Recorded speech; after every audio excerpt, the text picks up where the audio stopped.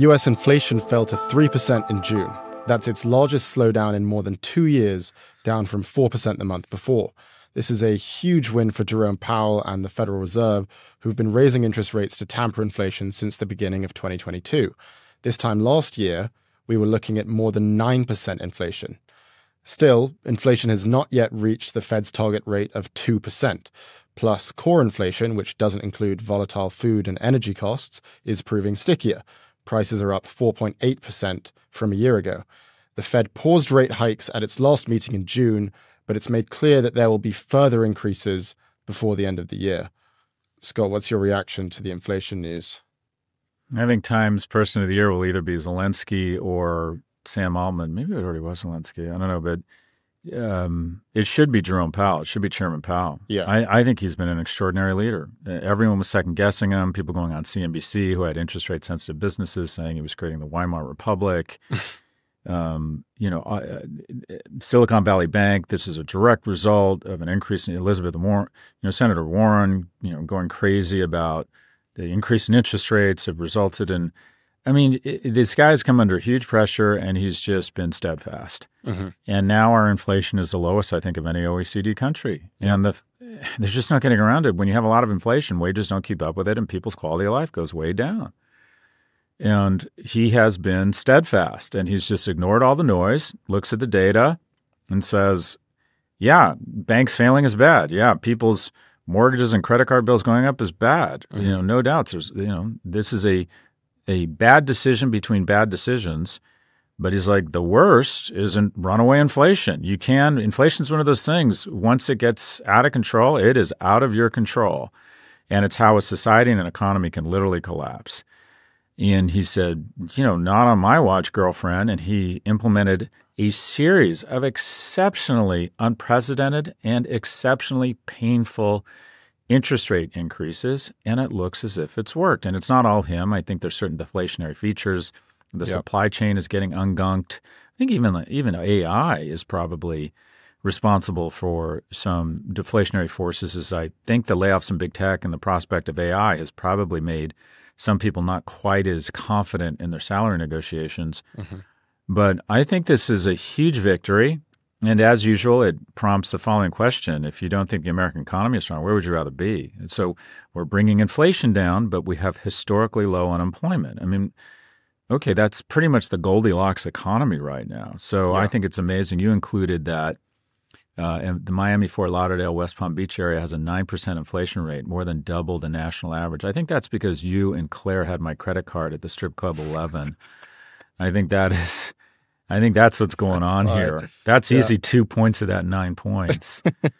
But look, I think this is a huge victory for the U.S. and for Chairman Powell. Yeah. 100%. You think back to the conversations that we had a few months ago where we had all of this doomerism around hyperinflation. So Jack Dorsey put out a tweet. He said hyperinflation is going to change everything. It's happening. And then we also discussed that Balaji Srinivasan bet where he bet $1 million in March that the US would enter hyperinflation within the next 90 days. I looked up the definition of hyperinflation. This is what these people were predicting. Quote, rapid, excessive, out-of-control price increases, usually exceeding 50% per month or 1,000% per year. And we were taking this stuff seriously. And once again, the catastrophists and the doomerists have been proven wrong. And I guess the thing that I'm feeling on this news is I hope that we remember this moment and that we mark this moment, because next time, there's going to be another period of relative instability compared to the past and compared to other nations. And when everyone starts shouting that the Fed is corrupt and that people like Jerome Powell don't know what they're doing, they're sort of these bureaucratic idiots who are clouded by their bureaucratic backgrounds or whatever it is that makes people distrust these people. I hope we remember that the safest, most sensible bet is almost always to trust the experts in the US government. It's the best bet that you're going to make. It's a sure way to prevent yourself from either losing a lot of money or looking really stupid. And it's happened once again. But I'll bet that we won't mark this moment with enough appreciation for the fact that in the face of all of that sentiment, all of that anger and criticism, like you said, he held steady and he believed in what he believed, and it was a mainstream macroeconomic theory, but it worked. So I hope we remember this. Well, most importantly, let's bring this back to Daddy. And when I say Daddy, I mean Prof G. What was my prediction about inflation? I think we're going to see inflation come down almost as fast as it went up. That's exactly what I said, that it was going to come down as fast as it had gone up. Yep. Inflation is too many dollars facing too few products. The Fed was going to decrease the number of dollars out there. We were going to run out of stimulus money. Yeah. And China and supply chain was going to get ungunked, and we were going to see a crash in inflation, and that's what's happened. So yeah. I think this is great. The dollar has come down, which is probably a good thing. Depending on what side you are, it probably helps in terms of our export economy. Yeah. And I'm just, again, I think we're right to question government, and we're able to do that at the ballot box, and our free speech and our great journalistic infrastructure does a pretty good job of keeping government sort of in check, sort of.